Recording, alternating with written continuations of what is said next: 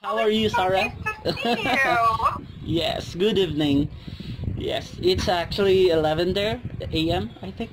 Yeah. Yeah, it is. It's a beautiful day for the first Yes. time in a while. It has been so rainy and gross here, and today the sun is out, and there are no clouds. It is so nice. Oh, so how's is there, the pandemic, the COVID? Is it worse? It is, the pandemic here in Richmond it's rough. Hmm. Our case count is climbing. They've not been able to slow it here, so the city itself is still closed. But my county, like my larger county, is like in phase one of reopening. So things are starting to come open a bit, but we really haven't left the house. Okay. How about yourself? Here, the situation actually is getting worse. I hope that we are going to get the hang of it. Yes. Yeah. Yeah. Yeah, absolutely. Same here. I hope people figure it out. I've got lots of masks, for if we needed to go to the store or something, but we've been paying people to do that for us, which has been great. Okay. So anyway, today or tonight here in the Philippines, we're going to have our bulk talk here. Yes, this is going to be an interview with well-acclaimed author, my favorite author. It's a Sarah Glenn. I'm so excited. Let me know when you want me to hit record, okay? Yeah, sure. I've got the button up here, but you let me know when you're ready, and then I'll hit it, okay? Okay, yes. I am now Cool. very much ready. Okay, so are you ready for our book talk? Absolutely. Okay, so let's get it started. All right. Yes.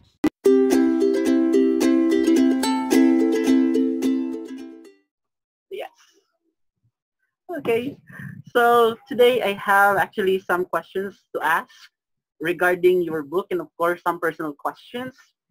And yeah, for the information of everybody, I am interviewing today Sarah Glenn Marsh, the author of one of my favorite books or duology. This one is Reign of the Fallen and Song of the Dead. Yes. Now, to start our conversation or our interview, my first question here is this. What inspired you to write Reign of the Fallen? All right. So my inspiration behind Rain was actually probably the most personal inspiration of any book I've written. So back in, gosh, I think it was 2015, my grandmother was very sick. She helped raise me, so we're extremely close. She was in the hospital and she was bleeding internally, and they couldn't figure out why. So we thought she was going to die. She didn't. Thank goodness. She was okay from this incident, but it was so serious that it got me thinking about grief and loss, which was something I had never really dealt with before in my personal life. And how far someone would go to bring a loved one back from the dead. I guess because oftentimes, grieving people will say things like, I would do anything to have my loved one back. And I felt the same way. And I thought, just being a writer and having a big imagination, I was like, what if that were possible? What would the consequences of that be? And I realized there was a story idea there. I thought about this world where the dead could return and have a second life among the living, and what problems might arise. And that's the idea for Rain came from. Mm-hmm. That's a unique idea. This is my first time actually to get, across with that concept where the dead actually reigns. Yeah. I still love it. I still love the idea. Oh, and yeah, that's actually, something that that really awestruck me. Yeah. Now, can we proceed to the next question, Sarah? Okay. Okay. Now, regarding your writing on Reign of the Fallen duology, how much time did you spend to finish the books? That's a great question. So I'm going to include planning time because for me with my writing process, planning time is everything. So from the time I had that idea, which I just kind of described, I would say I spent maybe 5 to 6 months building the world and planning everything. At the time, I was not a big plotter. So it wasn't like I was sitting and writing out the whole plot, but it was more about like studying how different cultures and religions around the world view death and like what their rituals and ceremonies about death are, and building my world. So that took several months. And then when I finally sat down to write Rain, I think it took me about 2 months to draft it. It was fast. Yeah. It's really fast. Yes. Yeah. Yeah, I so love the world building. Yeah, the cars, yeah, and some other places mentioned in Reign of the Fallen. Yes, in fact, in my specific blog, which I already have published in Goodreads, one of the strengths of Reign of the Fallen is actually the world building. You can actually imagine the world very clearly. Yes, the description is very vivid. I so love it. Okay, now for the next question, what were the challenges you had along the process of making this novel? Well, were there challenges you had? I will say, like with Rain, it was a unique time for me. I was in the process of letting my first agent go. So we're going to get into the business side of things a bit, but I wanted to change with my career. So I had just parted ways with my agent, and I felt very free. But that in itself was a challenge. I also felt like I didn't have as much support. But with Rain, I wrote it just for myself, and so I really didn't have a lot of challenges. Where the challenges came in was with Song of the Dead. What happened with Song, my editor for book 1 for Rain, she left. She left Razorbill, and I loved her. We had a really tight relationship. We would call each other just to talk. We were pals, and so it was really hard to lose her because we shared a vision for the series, and that threw me for a curveball. My new editor who stepped in was wonderful, but it was definitely a challenge to get to know someone new and to start working with someone who had a different style and a different vision, midway through the series. So I would say that was a challenge. And the other challenge was Song of the Dead was the first book I ever wrote under contract. And so they wanted me to outline it really heavily before I wrote it. And I was like, guys, I don't really do that. That's not me. And so I had to come up with a system to outline and learn how to do that. And I would say that's helped my writing overall. But it was hard at the time. And also just like trying to make sure that I got all the details from book 1 right. So like when I was writing Song, I would sit there with so I had, Song is like up on my computer, and then Rain was right next to me, like at my, like directly at my side. And as I would write, I would like flip through different scenes to make sure I had all the details right, and I didn't like change someone's eye color or something. Oh, that's really a very difficult challenge down your end. It was a interesting. challenge you have actually come up with a masterpiece. Okay, now here's the next question, and this is about the character you can actually relate with. Which character you can relate the most with? I'm referring to the Rain or Song. Okay, so the answer that would immediately come to mind for me as a whole would be Simeon, who is Odessa's sort of adopted brother. And the reason I would say Simeon is because Simeon deals with everything through music and humor. And that's me. I cope with all my feelings through music. And when there's like a bad or dark situation, I'm the first person to make a joke about like throwing myself off a cliff. Like nothing's off limits for me. I have a dark sense of humor, and I will joke at any time. Like I will say something to just try to diffuse the situation. But interestingly, like in the last year, I would say I actually relate more to Odessa now. It was, because like I wrote book 1 as a person who hadn't really experienced deep loss.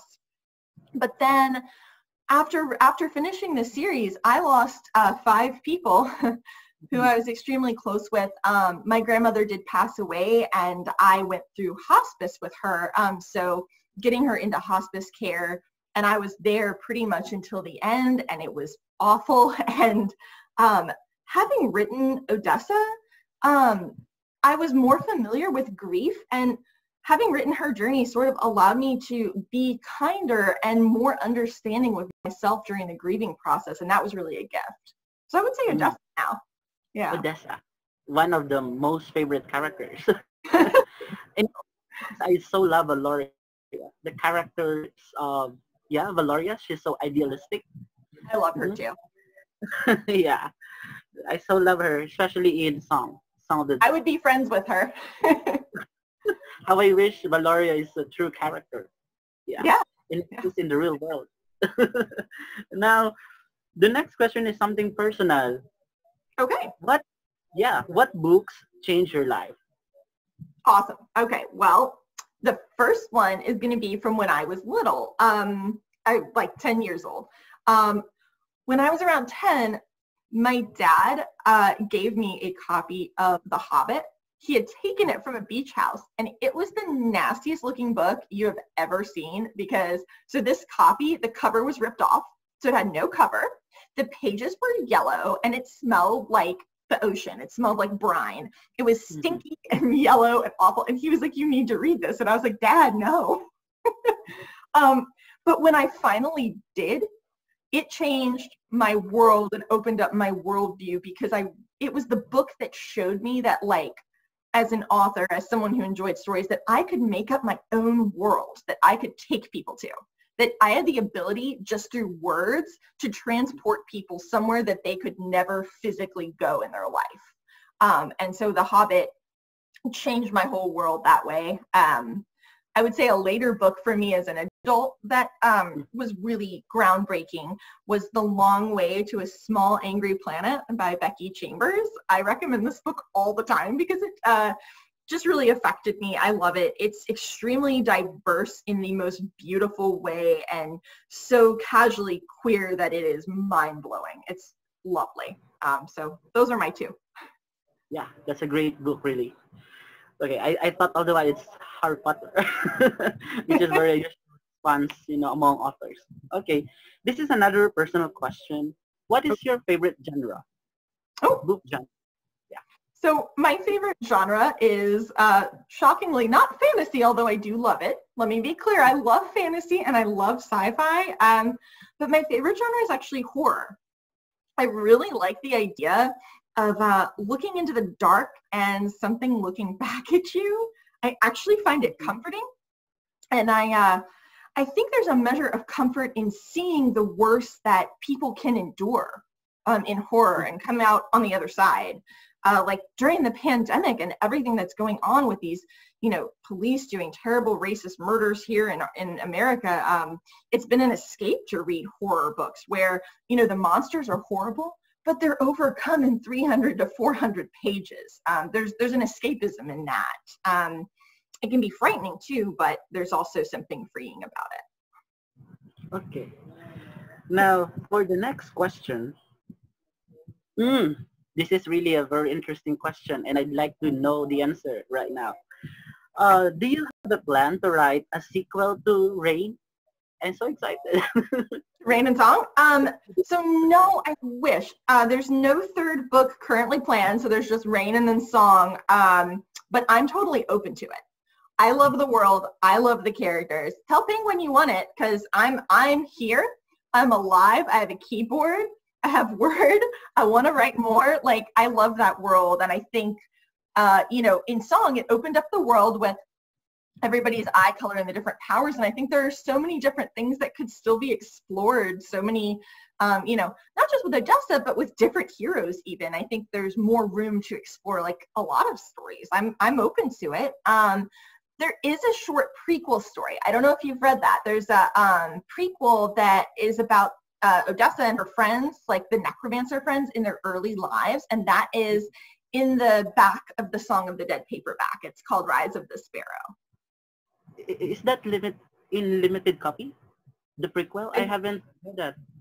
No, it's so I wonder if it's not in the back of the international edition. It's in the back of the paperback that released in January. Oh, yeah. I see. So it's in the back of I'm Song of the Dead. interested to read that one, that prequel. Well, if you can't find it, I will send you a copy. I'll figure it out. I don't know if I can right now with the COVID, but we'll figure it out because I would love for you to read it. Okay. We'll work on it. Email me. Yeah, we'll read that one. Probably one of these days. Now, here's the next question. Which do you like more between the two? Is it Reign of the Fallen or Song of the Dead? Which do you prefer? Okay, well, I mean, so there's this really special place in my heart for Reign because, like I said, it definitely allowed me to hold so much space and kindness for myself during my own grieving process, which was incredibly difficult. But I'm going to say Song of the Dead. And the reason I'm going to say Song is I loved the freedom of the sequel. I got to expand Odessa's world like any way I wanted. I got to see what was outside Cardia with her for the first time. And it was so freeing, and I love travel myself. So the boat adventure part was really fun for me. I'm a big traveler. And I loved getting to know the characters on a deeper level as I explored a new story with them, and I got to connect with them more. So. Same is true here.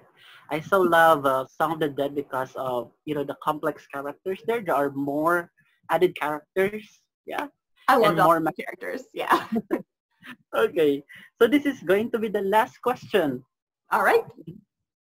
What's your message to our avid readers or to your avid readers and to aspiring writers like me? I so love to write one day. All right, I'm going to break that down. That's a great question. Thank you. I'm going to break it into two parts. So for just to avid readers, what I would say is thank you and keep reading because it's the best way to live so many lives outside of your own. And in doing so, to build much needed empathy and understanding. Readers make the world a better place by being in it. So again, I agree. To aspiring writers. Now, there's a lot I could say, so I'm going to try to keep it simple and like give a couple of pieces of like big advice. So three things. We'll say three things.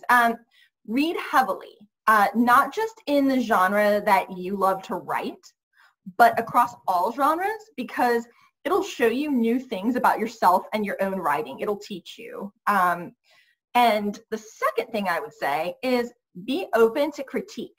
When you start writing and you have something to share, be open to critique and seek it out, but also offer to critique work for others.